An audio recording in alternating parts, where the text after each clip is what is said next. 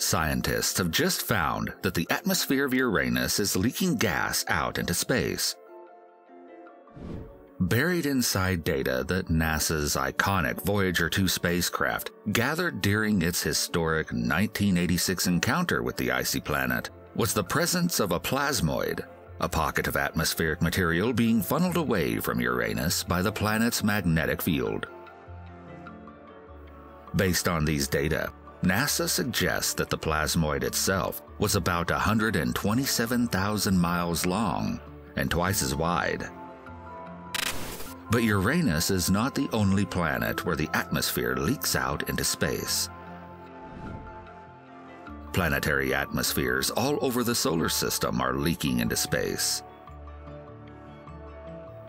Hydrogen springs from Venus to join the solar wind, the continuous stream of particles escaping the Sun.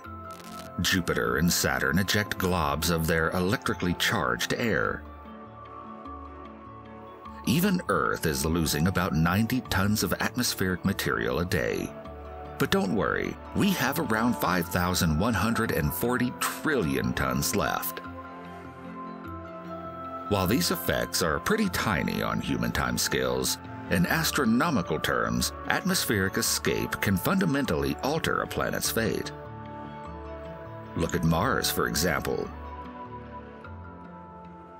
Mars used to be a wet planet with a thick atmosphere, but during its 4 billion years of leakage to space, the red planet turned into a dusty, barren wasteland. Atmospheric escape is driven by a planet's magnetic field, which can both help and hamper the process. The magnetic field can act as a protector for a planet, fending off the atmosphere-stripping blasts of the solar wind, but they can also create opportunities for escape.